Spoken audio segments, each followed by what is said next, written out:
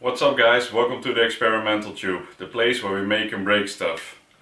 So for the Hypercube build I will be using these silicone heater mats. These are fed from the grid, so we need something to separate the duet Wi-Fi from the grid.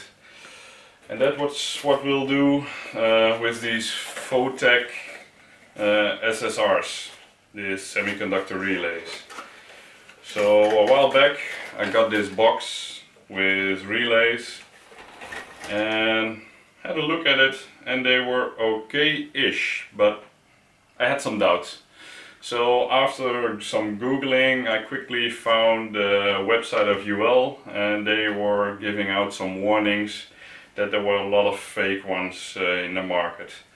And of course I also got these fake ones. These are just a tad too cheap to be the real ones, so I thought let's have a test. So I did some testing, I did some endurance testing, temperaturized testing, high voltage testing, among the others.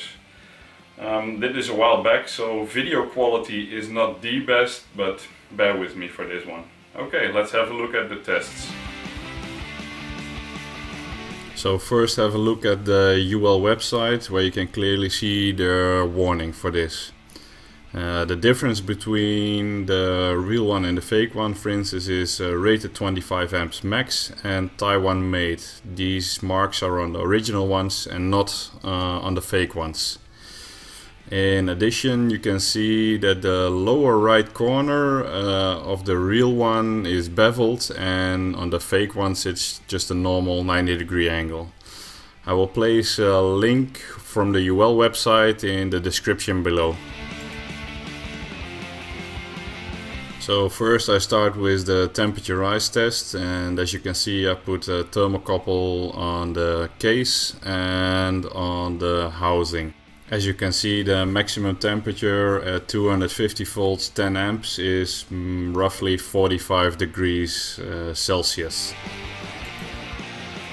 This is after about 2 hours of continuous working. So here I'm running an endurance test. I'm testing for 10,000 cycles with 250 volts, 10 amps at a resistive load. So I'll have a look here if it passes, and in the end it did pass. So that's quite a good result. And 10 amps is also more than sufficient for me, because I'll probably only use a maximum of 4 or 5 amps continuous use. So 10 amps is overkill for me. Okay, so now I'll perform a high voltage test between the low voltage DC and the high voltage AC side. I will do this for 1 minute with a voltage of 2500 volts.